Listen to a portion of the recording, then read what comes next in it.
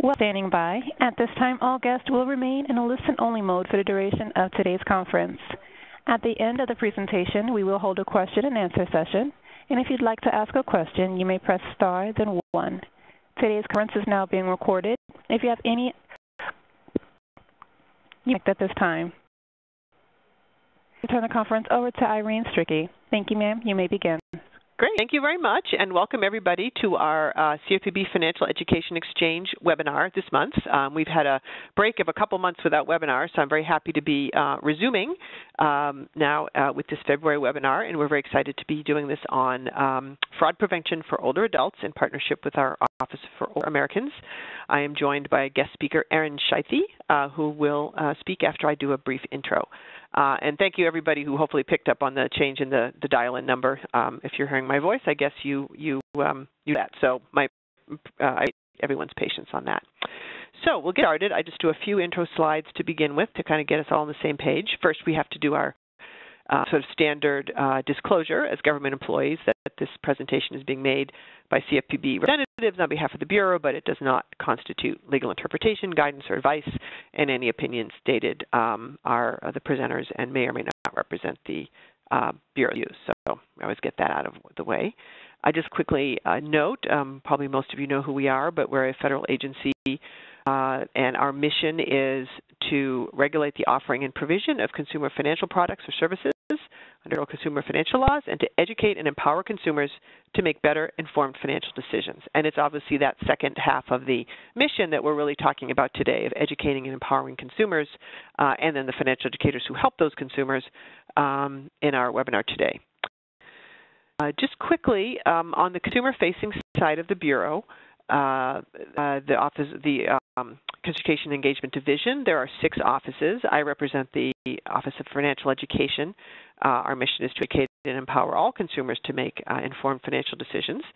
We work closely with the other offices, especially the Special Population Offices, Financial Empowerment, Older Americans, Service Member Affairs, and Students and Young Consumers. And obviously, it is Older Americans who we are partnering with today for this call. So, right to feature some of their resources on the call today.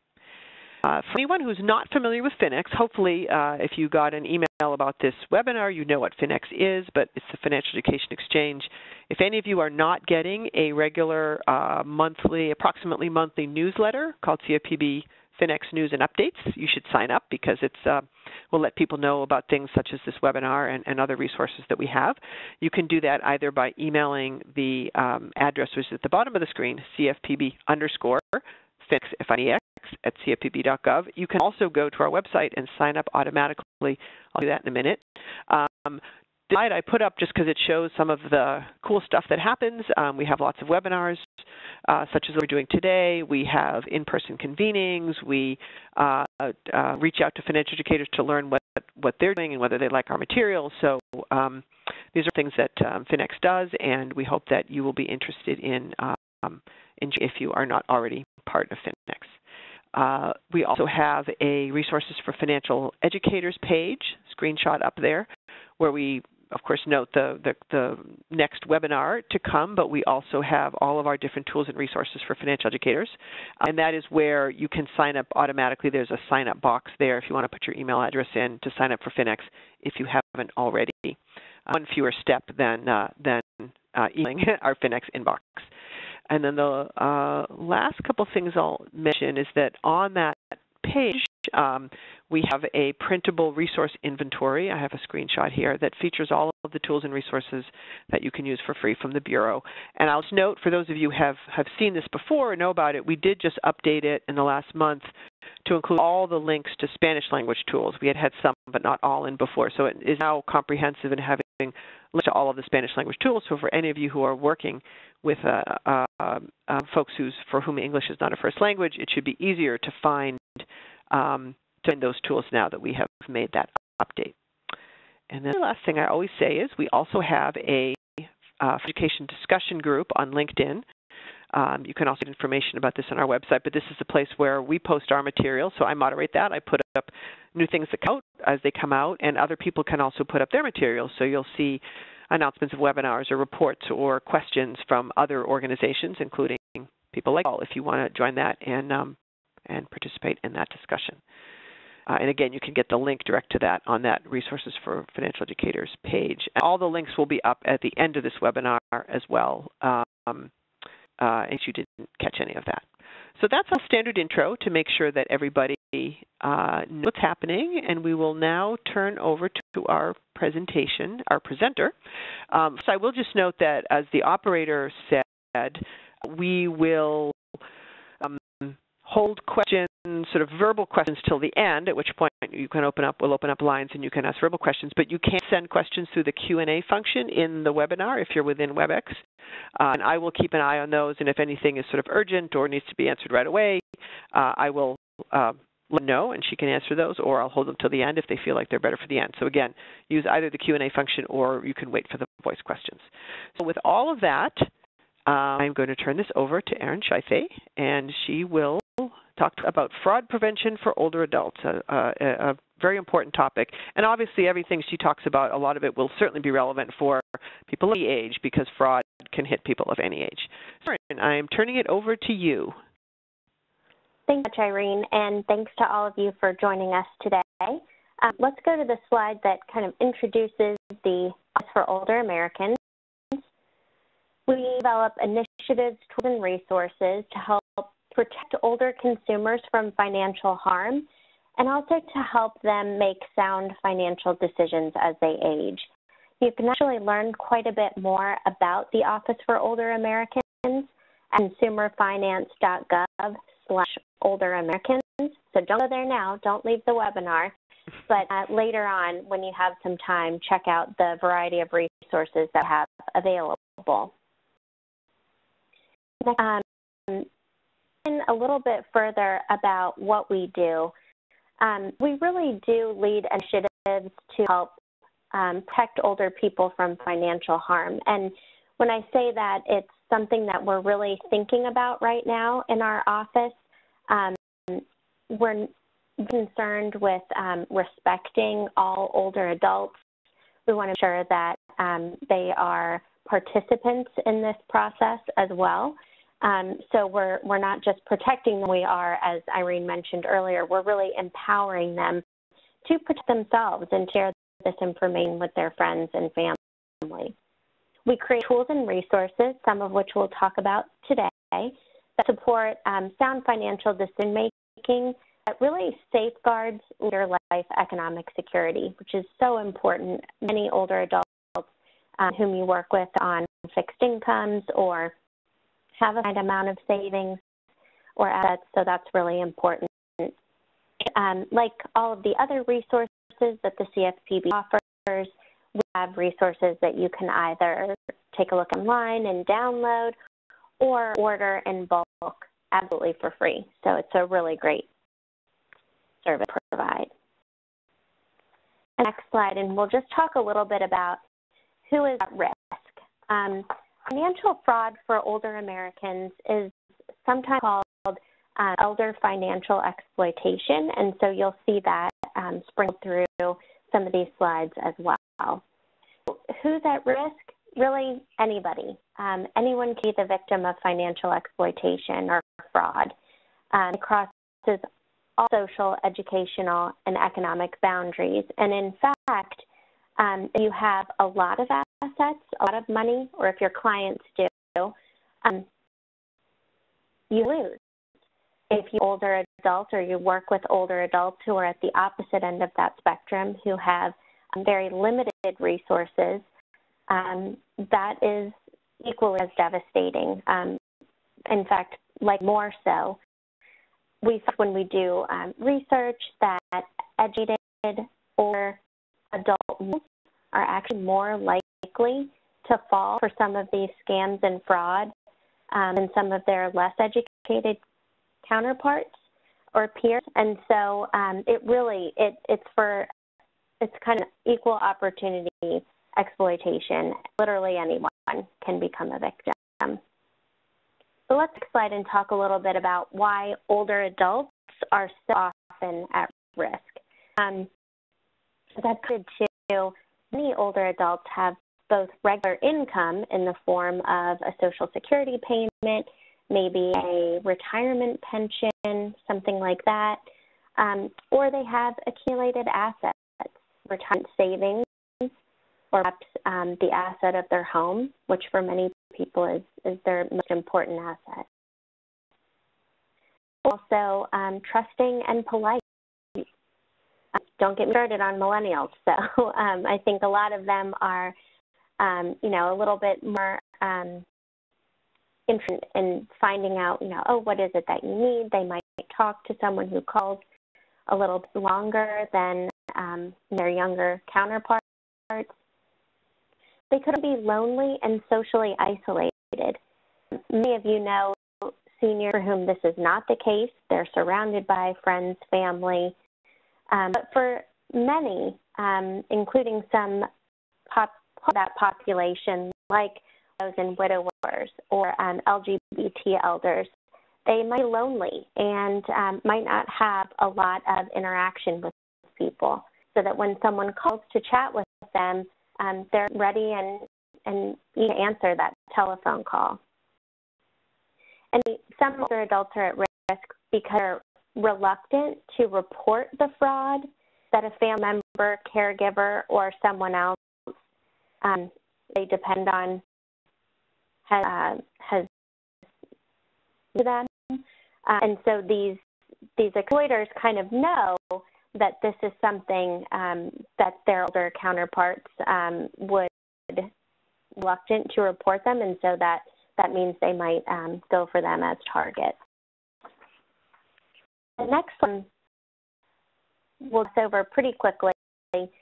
The accuser or the abuser, and that's really anyone, people both known and unknown to older adults. So family members, friends and caregivers, financial professionals, as well as strangers, early scammers of all types. In fact, I'll take a moment to mention a scam that targeted the CFPB ourselves. In fact, the Assistant Director of the Office for Older Americans recently put out a blog, which I encourage you to check out on our website, consumerfinance.gov, where she talks about being impersonated as part of a scam. Older adults were being called, told that they'd won a sweepstakes prize of anywhere from a couple of $1,000s to $50,000, and they were told that they had won this prize and that several other phone calls would follow. The scammer actually pretended to be the Assistant Director of CFPB's Office for Older Americans. This scammer encouraged the older adults, please, Google me, a real person, and I'm telling you that I have access to sweepstakes winnings, and I know that you are on that list, so you should send me to the people asking you to pay these upfront taxes and fees because you're a legitimate winner. And of course, those of us who are sitting here horrified by this story right now, the CFPB does not have access to lottery or sweepstakes things. It's not our jurisdiction, and will never call the people who you're working with as educators, will never call them and tell them that they have won a sweepstakes. So keep that in mind. So it can literally be strangers, including people who would appear to be trustworthy, like government agency officials. And let's get to the slide. Adults really report the fraud that has happened to them. And, I'm sure you can come up with these. They're common sense. And embarrassment, as well as loyalty to the person who's providing care to them. Maybe fear of retirement or not being believed by the authorities. Certainly there's that fear of being declared incompetent and being placed into a nursing home facility. They may be dependent on the abuser for that care. Maybe denial, or they blame themselves, or maybe they just don't even realize that they've been scammed. And the next, for you as educators, I would just mention that there are a couple of ways that you can spot financial abuse. And before I get into the resources that we have that can really touch on that, I would just mention that if you are likely in direct service to older adults, or really to anyone, as we know, anyone can be a victim of fraud, look for signs. If someone seems afraid of a relative or a caregiver, if they say money or property is missing, if they suddenly change their behavior in a way that is noticeable to you, definitely call the authorities. And I'll have a couple of resources at the end of the presentation that can help you do that. I'm going to talk a little bit about the resources that the CFPB has come up with that would help you to educate older adults around fraud, and even to do it in kind of a fun way. The first way is with our consumer protection placemats. A couple of years ago, some staff in the CFPB and Meals on Wheels America came up with a great idea to put basic scam prevention tips and information onto a placemat. There are about 2.5 million older adults who are receiving meal assistance, meal services, either homebound meal delivery, or they're going into a congregate facility where maybe they're sitting down at a table with a few of their friends. Either way, there's this opportunity to include some education. And these placemats were kind of an idea that some, again, creative folks said, let's try this out and see if it works. And boy, it actually has really taken off. Our placemats really are one of our most popular products, and really excited to report that it's actually more than 1.4 million have been ordered and distributed. We now have 8 placemats in English. 3 of them are available in Spanish. So for those of you who serve Spanish-speaking populations, we're about to add 2 more to that tally. So we'll have 8 in English, 5 in Spanish, and we release a new placemat about quarterly. So keep on email so that you can see those when they come out.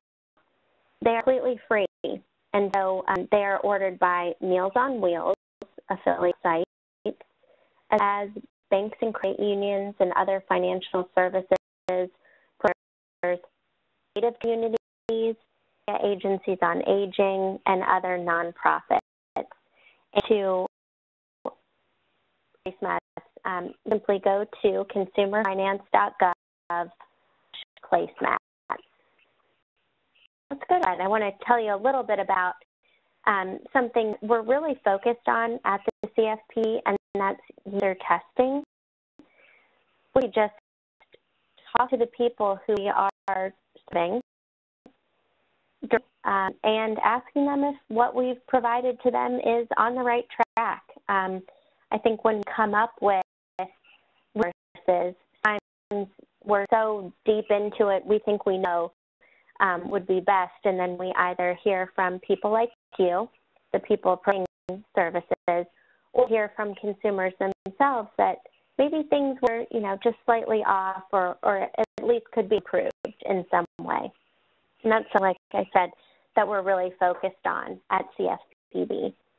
And so that we had done actually a pretty good job with placemats, but again, there is always that room for improvement and opportunity to do a little bit more. And learned is that there's time before a meal begins in a congregate site, or then if you're receiving a homebound delivery, where older adults might want to pass them by doing a little something. We came up with game placemats. So our really simple placemats. Go to the next slide, and the solution is on the back side. So we have a word search with some whole information about scams and fraud, and how people can really learn how to spot those. We'll go to the next slide. A companion toolkit with tips for meal site coordinators and also people like yourselves, financial educators who maybe you don't have need for a placemat. This is a large handout. There's none about these 10 by 14 inch handouts that says these have to be placemats. So if you can find a different way to use them, as I'm guessing financial institutions, for example, have, feel free to order them. And you'll receive a copy of the companion toolkit, or you can download it from our website. And we talk to financial institution employers, faith-based leaders, others who ordered the mats, and they said they could use a toolkit. So we included a very basic and very brief lesson plan on fraud and how to spot it, how to prevent it, similar to what I've shared with you today. So with this new companion resource will really deepen the educational impact of these great placemats.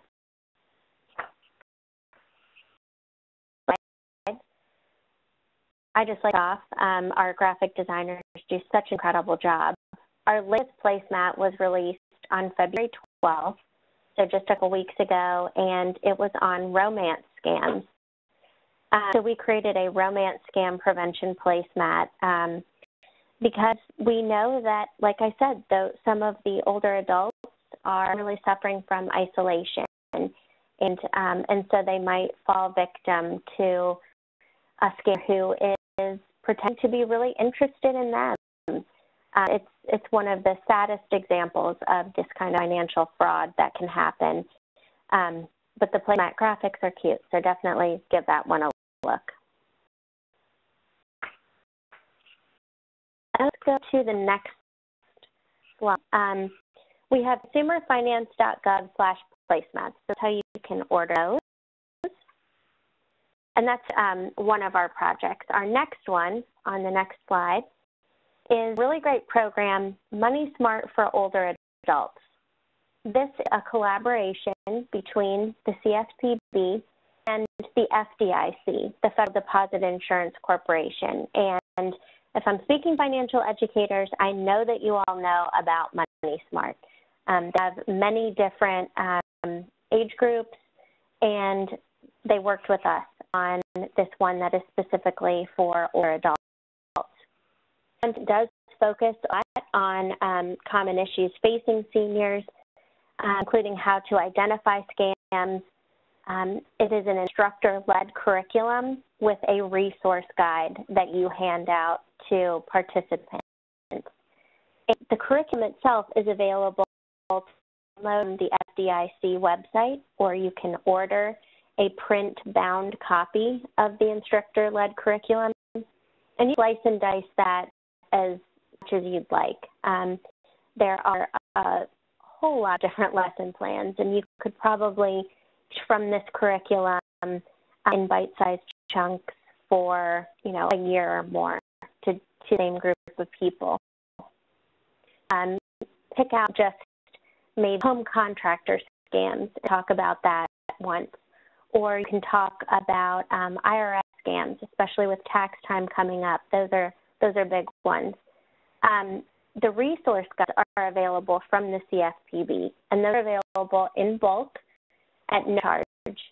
So you can order 50, or you can order 500 or 1,000 of the resource guides and have them shipped right to you. And participants can really use that resource guide as a manual.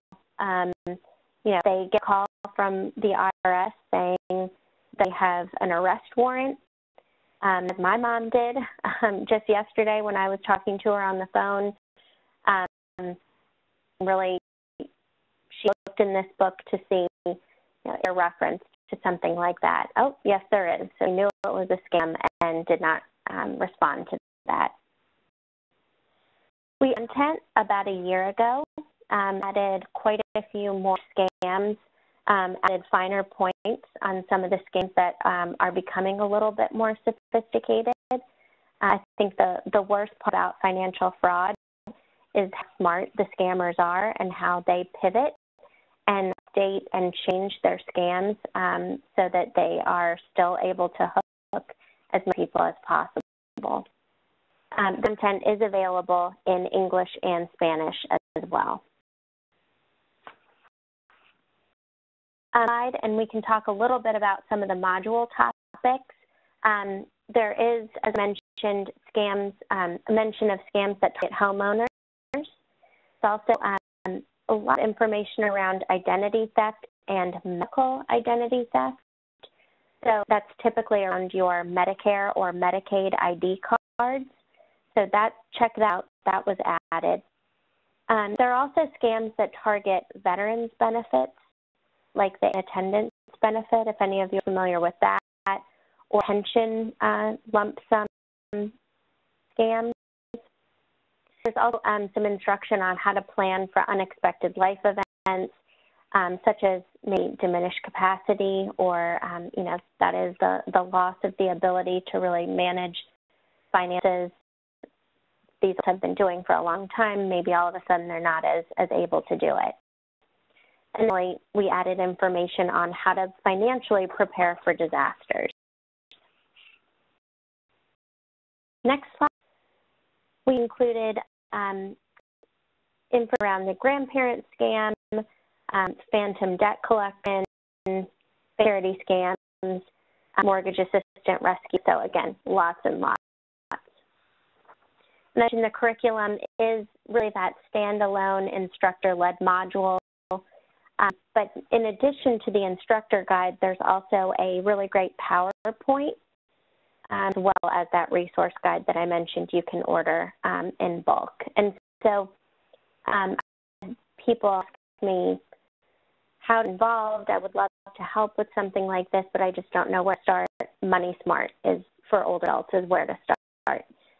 Anybody, even absolutely no experience in financial education, which would probably be very few of you on this kind of webinar, but anybody can lead this because we really do take you step by step.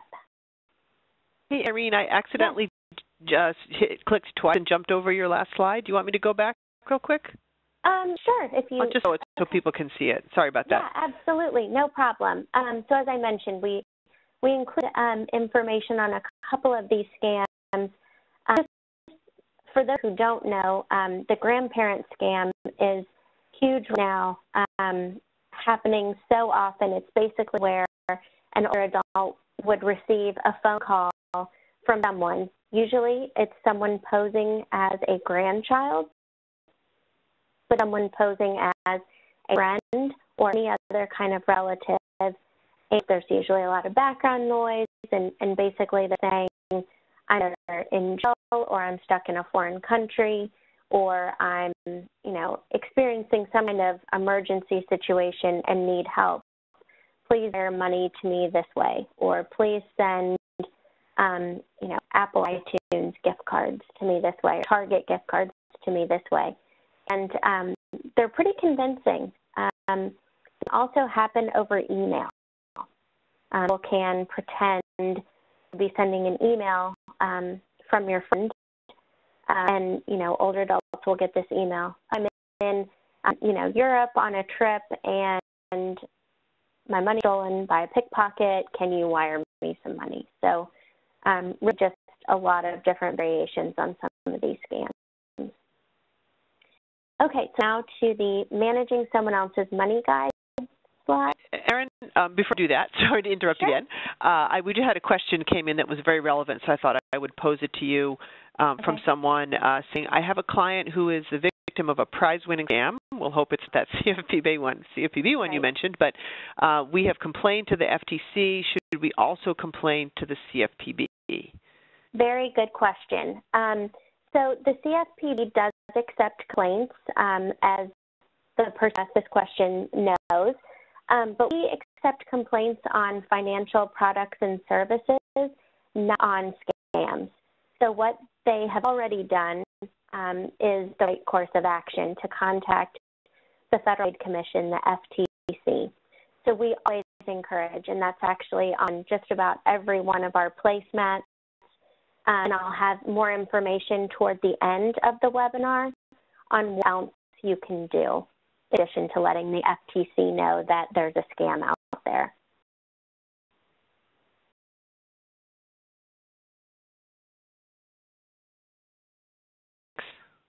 Okay. Oh, sorry, someone else just chimed in. saying that you can also submit a scam report to the Better Business Bureau Scam Tracker function. Just put that out there. It's a great one too, and in fact, we encourage you to report it in a couple of different ways. And I'll, like I said, I'll mention them a little bit later. But just to, when is taking notes, you can write these down, and then we'll have the contact information. But if someone is in danger, obviously, we would encourage you to call your law enforcement 911 if it's immediate danger, or just the emergency number. And we also encourage you to report it to your state attorney general, as well as to Adult Protective Services, especially if it's a caregiving or a situation where someone is taken advantage of by someone who's supposed to be helping them everyday tasks. So I'll get you those contact information, the numbers and websites in a couple of slides. Okay, so managing someone else's money guides are a really great way to prevent fraud. And it's maybe at first glance you wouldn't think of them that way. But fraud can happen both intentionally in a scam and also unintentionally. If you are serving as an agent under power of attorney for an older family member and you're not quite sure how to do it, you could do it wrong and then place that person under, the victim of a fraud. So definitely check out these Managing Someone Else's Money Guides if you have clients who are considering signing over some of their financial responsibility to a caregiver, a financial caregiver. So our guides for 4 common types of financial caregiver mentioned the power of attorney, the guardians and servitors, trustees, and the fourth one is Social Security or VA representatives. So, for example, if someone has an incapacity, if they maybe have dementia or if they're really otherwise incapacitated, they might have someone else receiving their Social Security, disability, or retirement benefits for them. So we encourage people to protect their assets from scams. These are available in English and Spanish as well.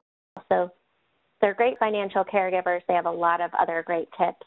And very pleased to report that today, earlier this afternoon, we released the final 6 state-specific Someone Else's Money Guides that we have been working on for the last several years. So if you are living in one of the 6 states, including Arizona, which just launched today, Arizona, Florida, Illinois, Oregon, and there's one and I can't remember, but definitely check them out on our website, consumerfinance.gov, Managing Someone Else's Money. You'll find it that way. The next, we alluded to on our website a lot of additional resources that we probably, don't have enough time to discuss, even if we just focused on just telling you a brief amount about them. We have consumer advisories on reverse mortgage advising. We have a current advisory around lump sum pension payouts and what you need to be careful of if you are interested in those or if your clients are interested in those, as well as resources for practitioners like yourselves. So definitely check out our website and take a look at those. Let's go to the next slide. What I would like to mention, it's a little bit off our topic, but it's something that we've done that's really cool, and I think it's always worth mentioning, with the Planning for Retirement tool. This is an online, really super easy to use tool. You answer a couple of questions and don't hang to that information. As soon as you complete the tool, that information is off. But you can use this, or you can recommend that the people you work with use this tool. Now, when would be the best time for an individual to claim their Social Security retirement benefits? For those of you who are working with older adults, you know that there are a couple of points that happen at different ages. 60, which is that first age of eligibility for retirement benefits from Social Security. Retirement age, which kind of is a sliding scale on the way up to 67. And then paying a Social Security retirement benefit claim to 70 is an option. And so especially those of you who work with low resource older adults, this decision can make or break their later life financial security. They're able to hold out as long as possible. They will receive a larger benefit for the rest of their lives. And it's an interesting decision in that a lot of research has been spent on this. And we created this tool really with the support of the Social Security Administration. So they've said it passes the muster with them too. So definitely check that out. And again, on our webpage, we have information not just about fraud, scams, and financial caregiving, but also about managing debt in retirement or after maybe regular income has ceased. So for those of you who are serving clients with a heavy load of debt who in this age group, check out those resources. They are usually just more specific to that population, so they may be helpful to. Also have a lot of resources on reverse mortgages, which are a product that are really specifically for adults 62 and older. A product that was created in the States to kind of take advantage of the housing boom, where maybe you're or someone has purchased a home for just $50,000, and then years later it increased so much in value, but to sell it in order to tap into that equity. A reverse mortgage gives homeowners a way to turn their asset of their home into equity. It's a very complicated product. It is definitely not for everyone. There are a lot of risks as well as a lot of benefits to it. So anyone who applies for a reverse mortgage is required to go through counseling with a certified HUD-approved housing counselor. If you have you're serving who are interested in this or who have mentioned it as something that they might want to find out more about, we still have a ton of resources to be able to help them. So I always like to mention those. There are scams associated with reverse mortgages as well. So the more information a homeowner 62 and older can get, really the better. Okay, next slide has my contact information as well as contact information. Oh, just kidding, I added those slides, I forgot. So what you can do to help. So if you are working with older adults and you have noticed that they may have fallen victim to one of these frauds or scams, I mentioned earlier that you can call Adult Protective Services. You can find your local APS by going to eldercare.gov or calling 1-800 677-116.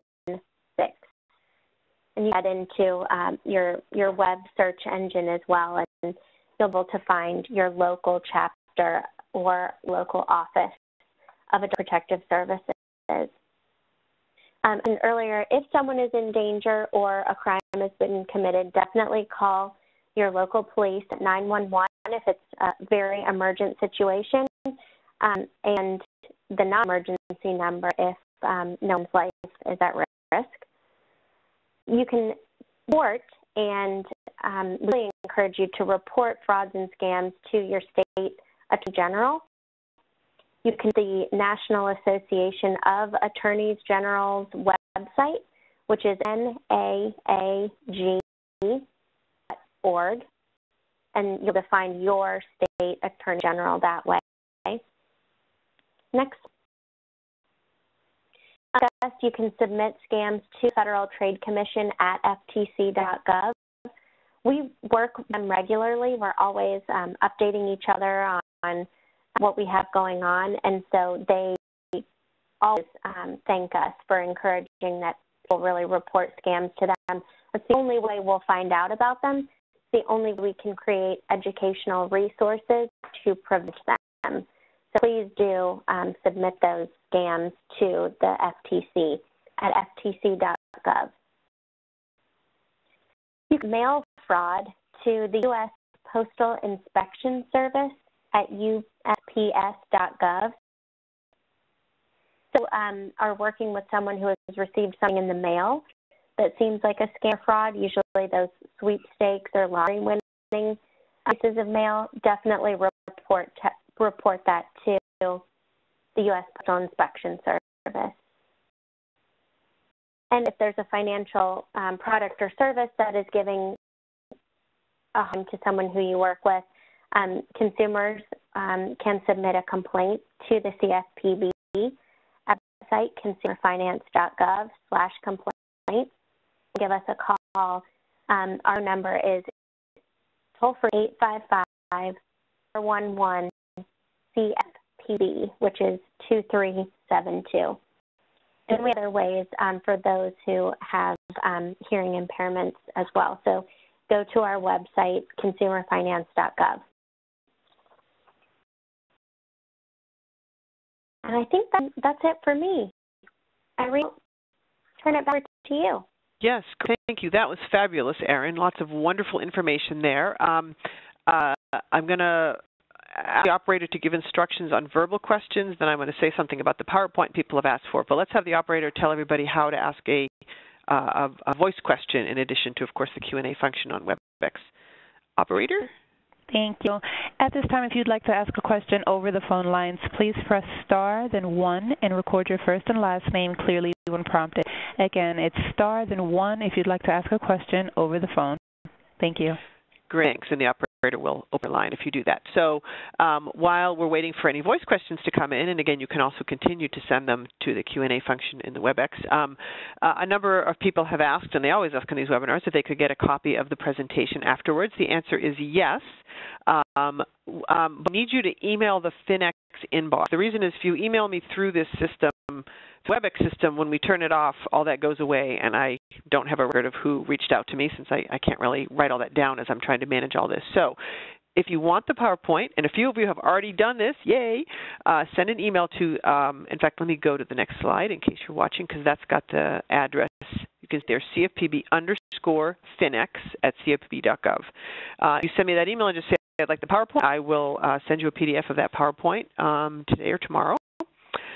So that is available. And then also, as we noted, this was, at the beginning, the operator noted that this was being recorded. It takes a couple weeks, but there will then be a recording and also a transcript that you can read, obviously, posted on the financial education website, the consumerfinance.gov adult-financial-education.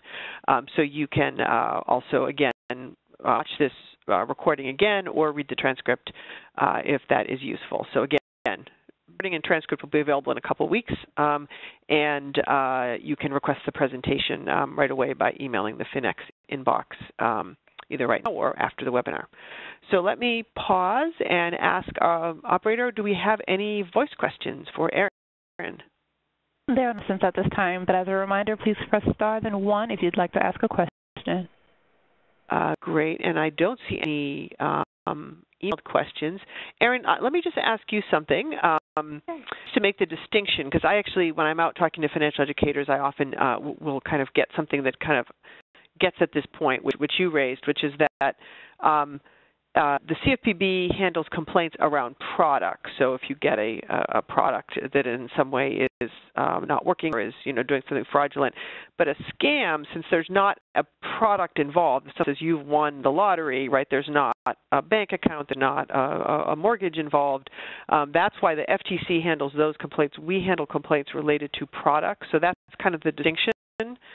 They're all complaints. They're all important complaints, but they go to a different place. But is it true also that if they do call us with a scam, we will refer them to FTC? So we always be a first point. Is that, just wanted to clarify that. Yes, and I would say, I mean, it never hurts to submit a complaint to the CFPB first if that's what you know best. You will, the people who accept those complaints both over the phone and online, they will absolutely refer you to the to the FTC. They might refer you to if it's a product like a reverse mortgage or like a pension lump sum payout. If it does seem to be kind of about a product, but you're not sure, don't hesitate to submit it because we will make sure that in our resolution we give you further information on how you can report it to the right authority. Thank you very much.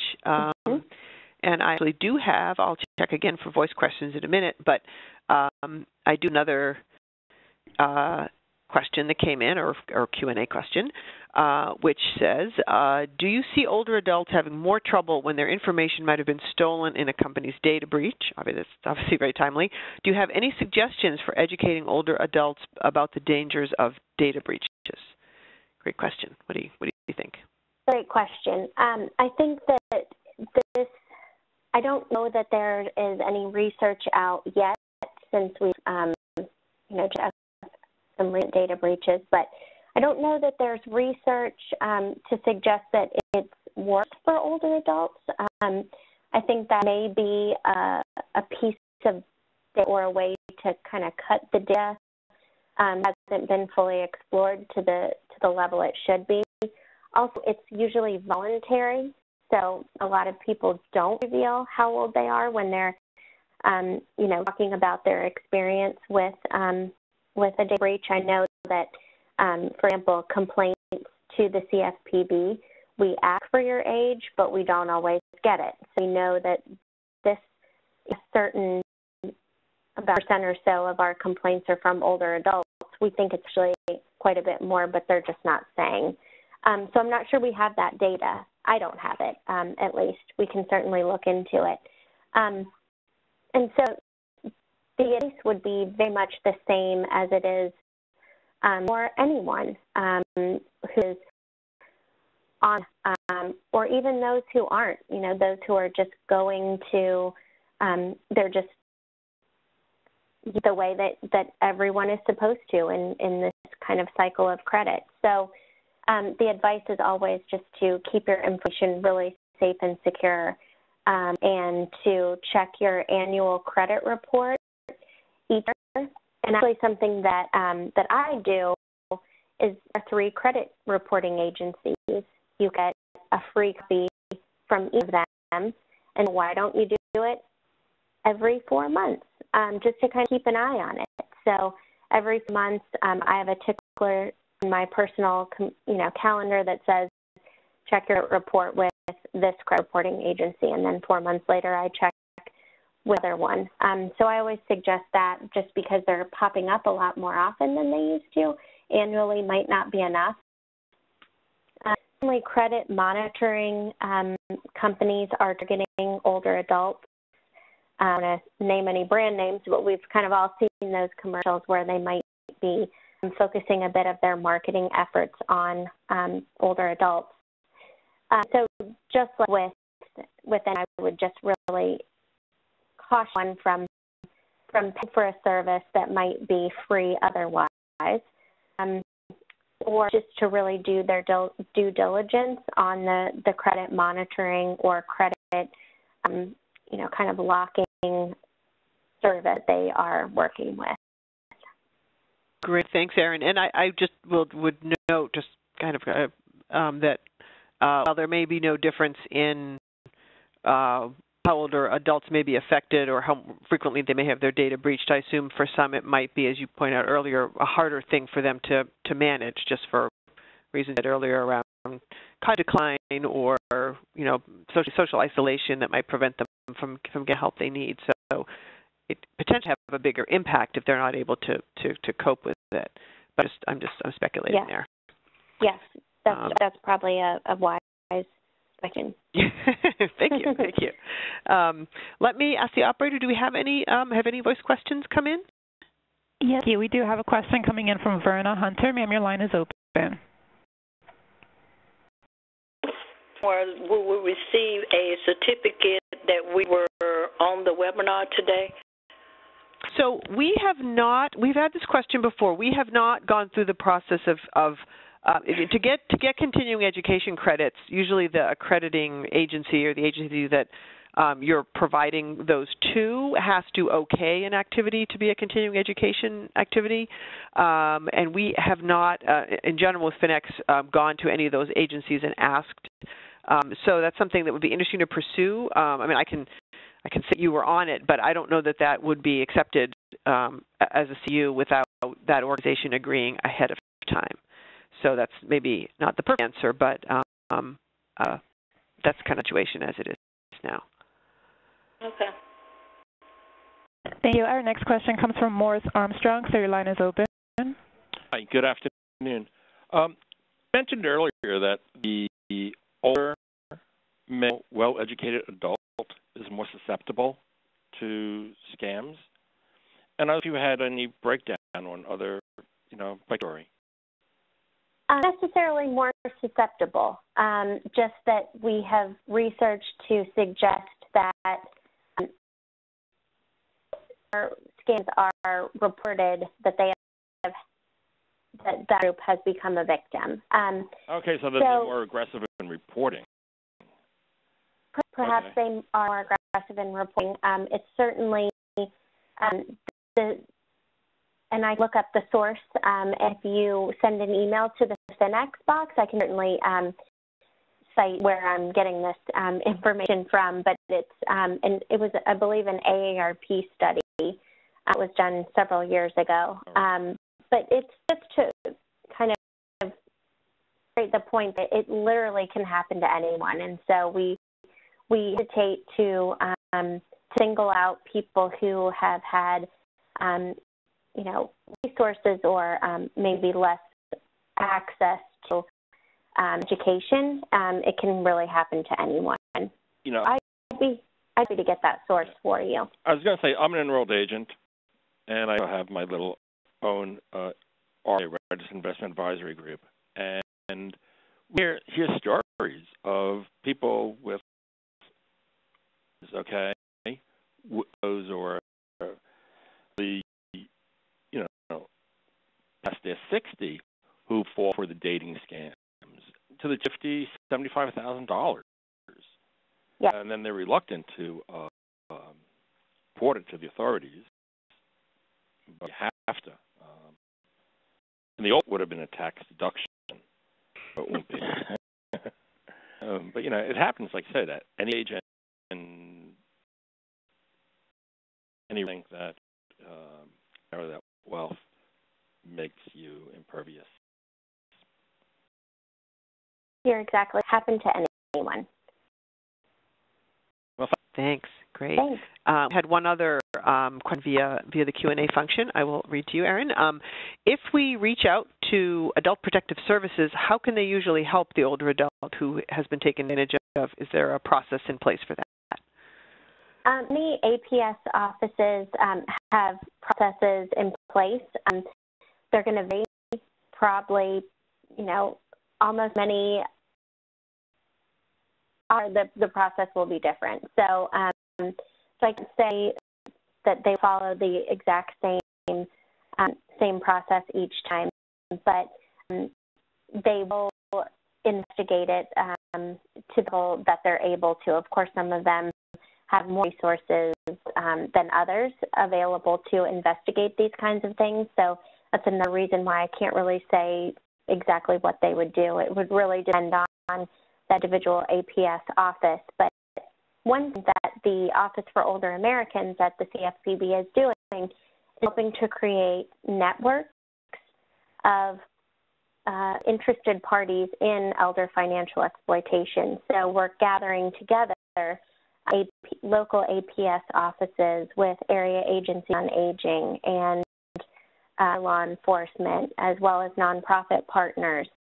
And we're doing these networks together, helping them to get them together or showcasing the networks that are doing this right so that they can participate in the resolution of some of these cases. If you're interested in our network study or in setting up a network of your own in your local area, definitely go to our website, our Older Americans page. We have information about that network study. Great. And just somebody, one of the participants looked up the study I think that your fact came from, yes. Which you can probably see if you look on in the chat section, but it's Reducing Investment Fraud in the U.S., Developing a Fraud Prevention Curriculum Based on the Science of Social Influence. Sounds very interesting. A FINRA AARP study used to develop their outstanding investment fraud curriculum, and the link is there. So thank you very much for sharing that. Yeah, thank you. Lynn. Let's see, we're right at time. Let me just quickly see, are there any final voice questions, operator? There's at this time. Okay, great. It looks like we're answered all the questions that came into the Q&A function, and it's 4 p.m., so we're right on time. So, Erin, thank you so much. That was absolutely wonderful and a lot of really valuable information. I'll just repeat that again, recording and transcript will be available in a couple weeks.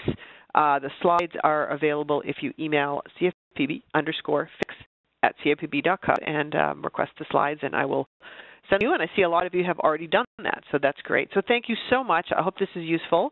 I have looked through that, the guide for older adults on fraud prevention, the Money Smart Guide, and it's really accessible and readable and interesting, and I think will be a good resource for those of you who want to order it for your clients and the people you work with. So thank you so much, Erin. Thank you, everyone, for joining us, and hopefully we will have you all back on a future FinX webinar. Thank you very much. Thank you.